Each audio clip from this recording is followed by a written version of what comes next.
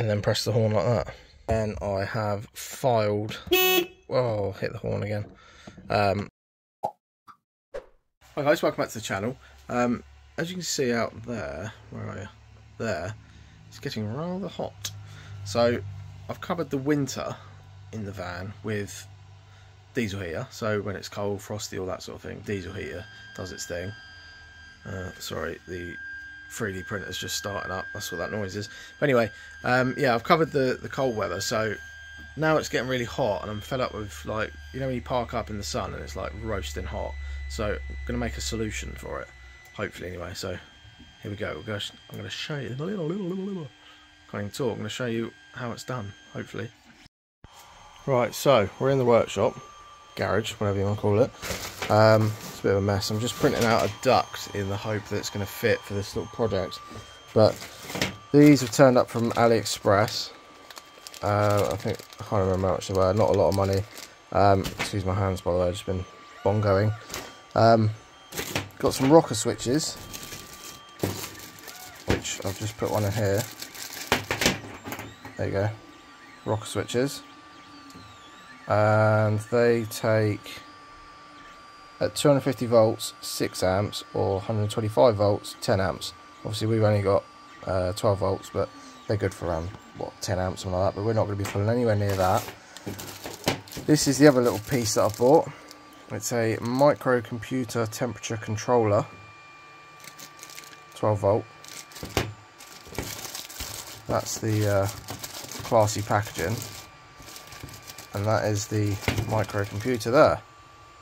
It's basically just a little temperature controller, 12 volt. So you set the temperature that you want it to sort of cut in and out at. I probably should have paused that actually before I started filming, so sorry about the noise. Yeah, you set the temperature that you want it to turn on and off at, basically. There's a little temperature probe thing there. And yeah, away you go. So I've got to fit that in somewhere, don't know where we're going to do it. And yeah, and power these, which are also from AliExpress. So I've got two, I'm hoping to just need one, but I've got two just in case. They're 12 volt brushless sleeve bearing fans. I think they're for a PC, but the point is they're 12 volt, so that's going to isolate the power to the temperature controller, so it only works when we want to use it. And then that's obviously going to exhaust the hot air out of the cab. Now, let me show you something. So in here, I've temporarily put one of the fans in that hole because the recirc on this fan has never worked and I'm never going to use it even if it did work.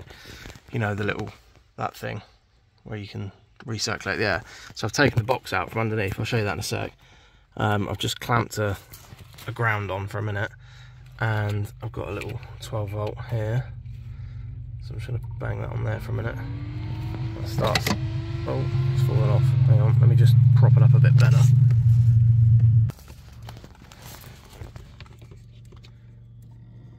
There we go, just sort of rammed it in there. So that is basically just exhausting all the air from inside the Bongo, which at the minute is, you can't even see that, 37 degrees in here. Obviously it's sat in the sun. So I'm just going to leave that running for a bit and see if it actually brings the temperature down at all or not, or if it makes it any more pleasant in there.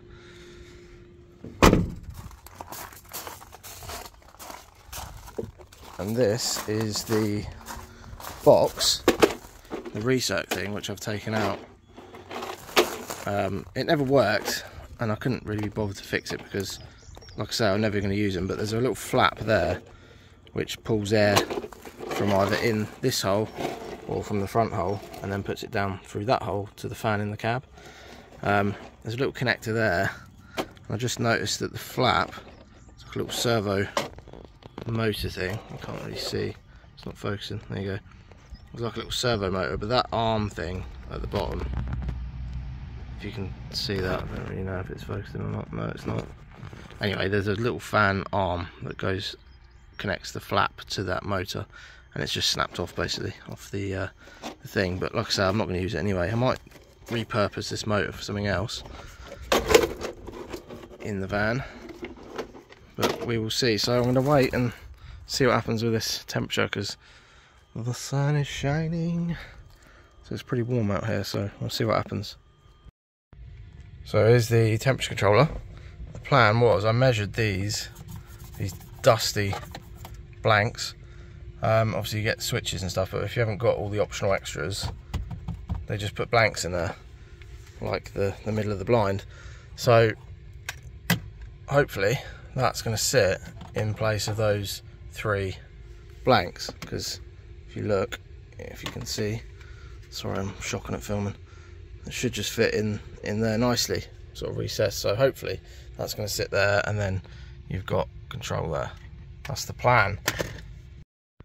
So to get these out, I'm pretty sure they just ping out with the old flathead. So I thought I might as well film it, trying to get them out. It looks promising. Yeah, I think they're just clipped into like an inner shell thing. Oh, something just flew off. Oh, there's another one. There's probably a proper way to do this, but oh, there you go. So now I need to figure out how to get these things out. I think they just pull out, but I might need some pliers or something just to grab them with. So, oh, sorry, yeah, I might need to just pry them out with a pry bar or some pliers or something. I don't know. Oh, there's a little catch there.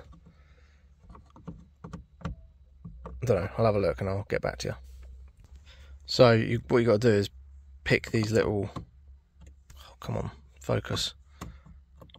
There's like a flap there, you've got to pull that down and then pull the bottom one up, and then it should just slide out. It's quite fiddly because when you get the bottom one down, you've got to try and get that one up and pull the whole thing out. So, but that's how you do it anyway. Look at all that grime, that is minging. That's like 20 years worth of filth.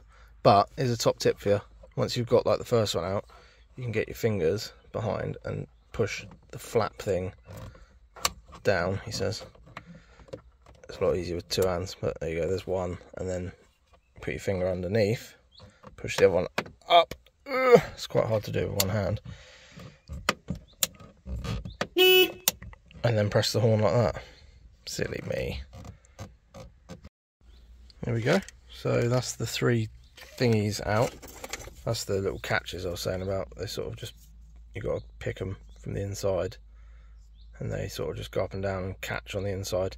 So yeah, that's that. So now I'm going to have to maybe Dremel this bit out and this bit out, hopefully not too much, and then that should be able to sit in there nicely. I don't want it sat proud, like you see some people just sort of bag it in, stick it in there with a bit of hot glue, but I'm not really a fan of that. I want it to sort of recess in if I can.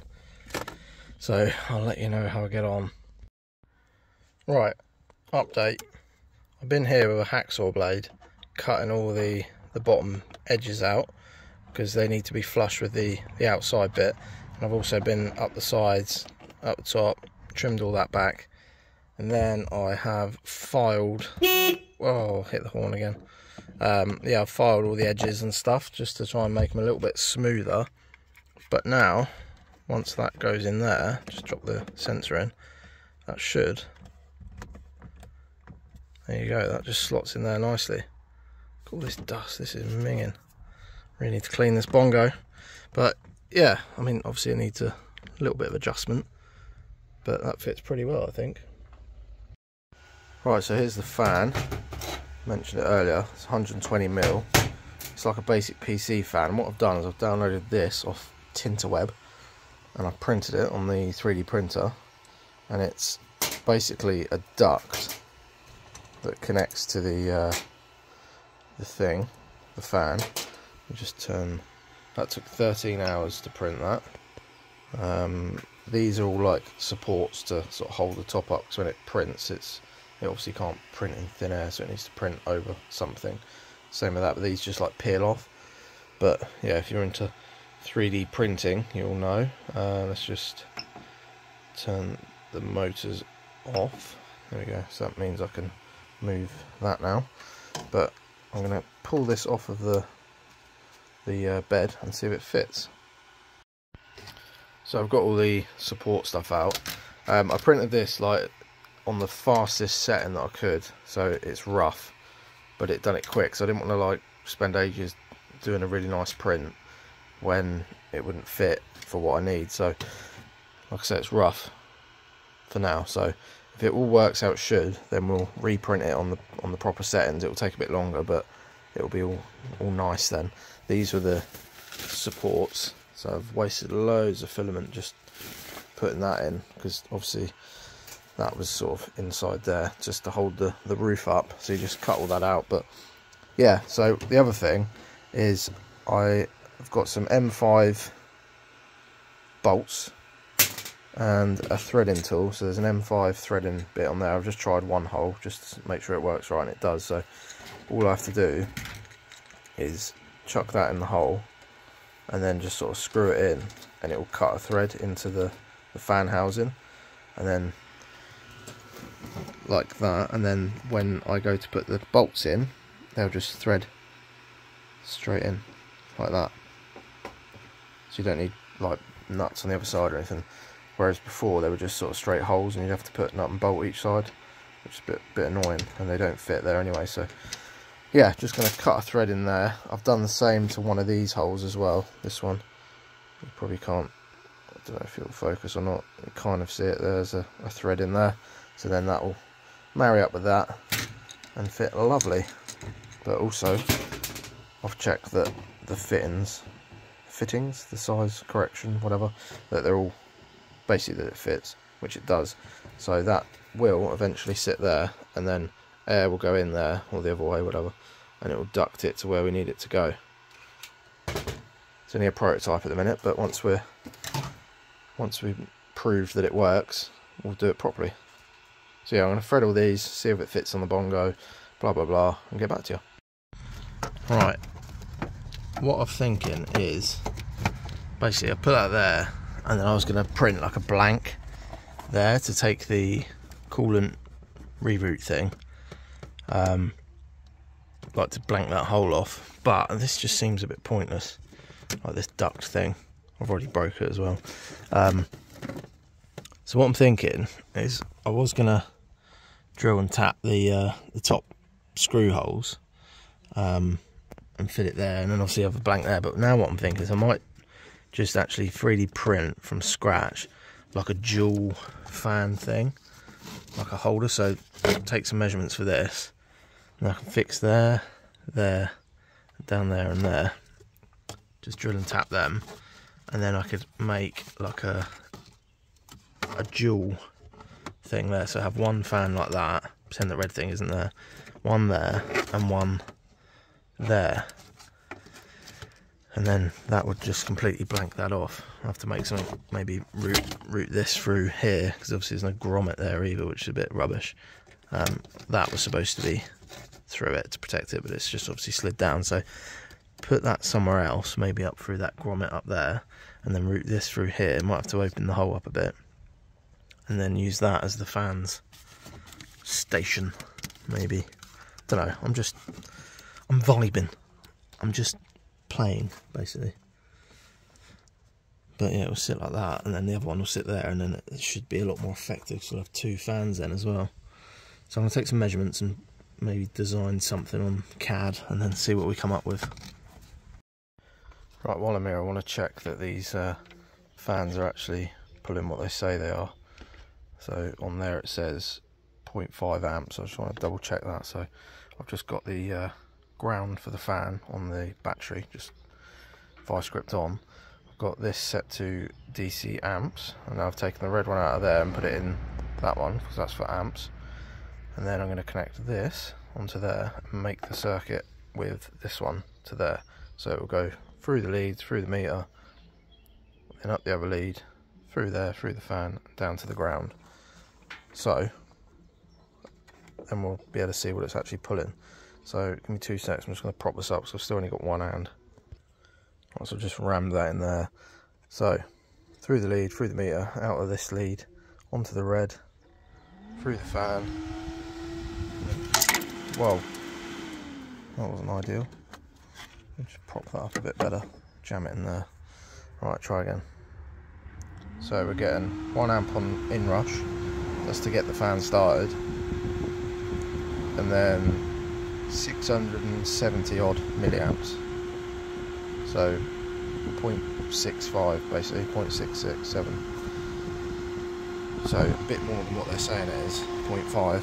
We're getting nearly 0.7, so I'll just have to take that into account when we're working out how long this battery will last with those fans on full chat. Obviously if we use 2, we're going to use double the amount. Right, so I'm going to start fitting this switch. I know we're a bit sort of chop and change what we're doing, but I'm going to, while I'm out here, I'm just going to start doing other bits because I don't want to sit inside all day and design that duct thing. So I'm going to get fitting this and then I'll design that later on. So this is the rocker switch that's going to isolate the power to the doobie what's it, you know, the controller thing. So I'm going to need a hole. We need to get it at, that's the widest point of the thing. See the little bit that sticks out on the left? So that's the widest bit, and that is 20 mil exactly. So I'm going to fit a 20 mil hole into the dash, and then that will just slide in, and then these little tab things will hold it in place, hopefully. So let's go and do that. So 20 mil hole done. Just need to clean the edges off, and then that should go in there. Yeah, that goes in there lovely. Obviously I'm not going to push it all the way in yet because I've got to connect it, but what I'm going to do is I've got this charger thing that I put in, a USB charger. I'm just going to nick the power off this because it's not using anywhere near what it can, so I'm just going to piggyback off of that. So I'm just going to take a live from the red, so we get 12 volt out of there, bosh that over to the switch, and then out the switch up to the new controller, and then we'll just put a ground on there. So then it will work. Lovely. Right, so I've put the red from that one I was saying onto the switch. Obviously I've got to route the cable through there, but just proving it first. And then I've got this black one, which I will change for another red, so it's all matched up, but that's a positive. That goes into there. That's going to go on the other side of the switch, so it'll go through the red, through the switch, what will be red, but it's black at the minute, into there. That powers it, and then we've got a ground, so we'll just take a ground out of that where you go there. So that powers that, and then this relay thing, controller, that excuse me, switches the ground. Well, I suppose you can switch wherever you want really, but it just basically goes in and then it stops until the temperature rises enough to wherever you've set it to then close that switch, and then it lets the power through. So whether it's a ground or positive, I'm going to do a ground. So what I'm going to do is use this link to take a ground from here over to here, so ground to S1.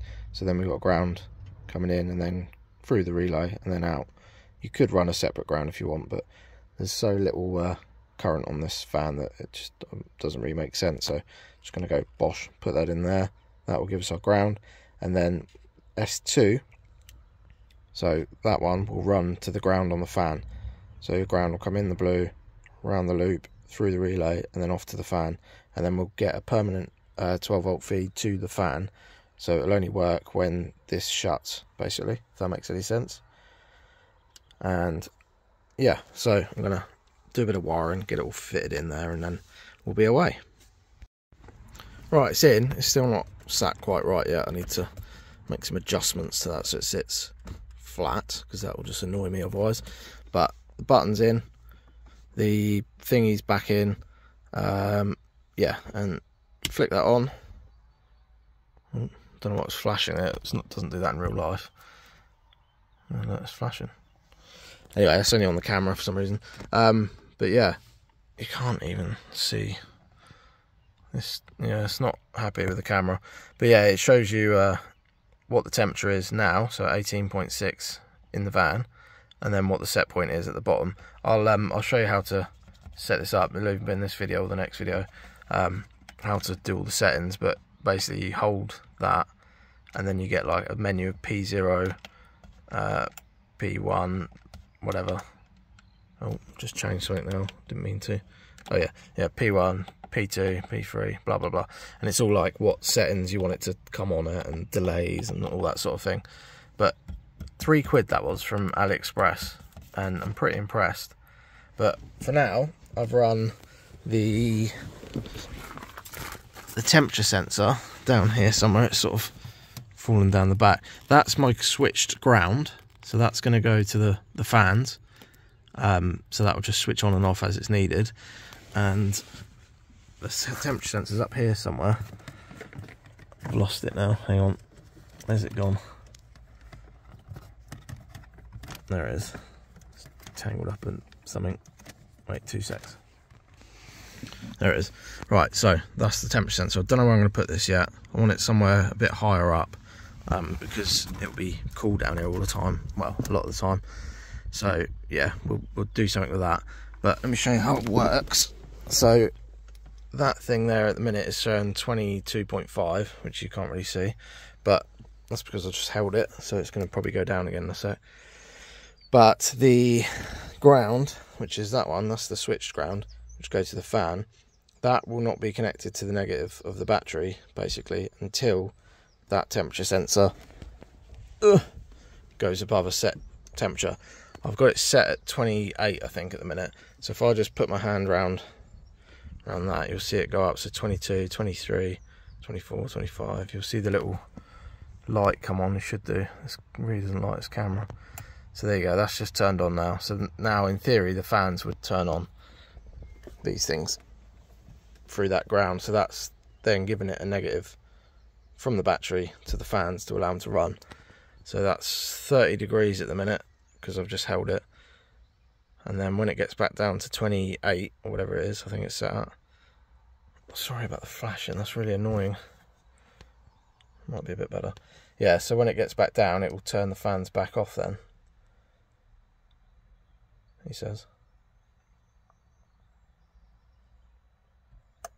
There you go, 28 degrees, it turns back off.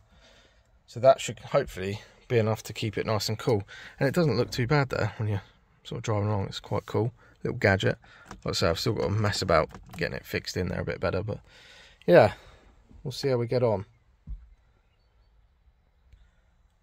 So we've wired it.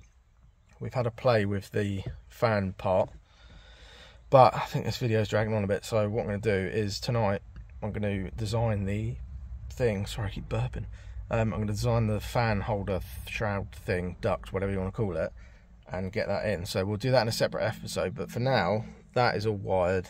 It's ready to go. So all we need to do is just mount the fans and probably change the settings a little bit to what we want, and then make sure it works just in time for the sun, because it's a bit cooler today, but a few clouds, but it's starting to warm up. It's May at the minute. Yeah, things are starting to get a bit warm, so hopefully we'll have it done in time. So yeah, thanks for watching. I'll see you on the next video. Make sure you subscribe below if you want to see the next bit with the fans and everything working. So yeah, thanks for watching. Bye.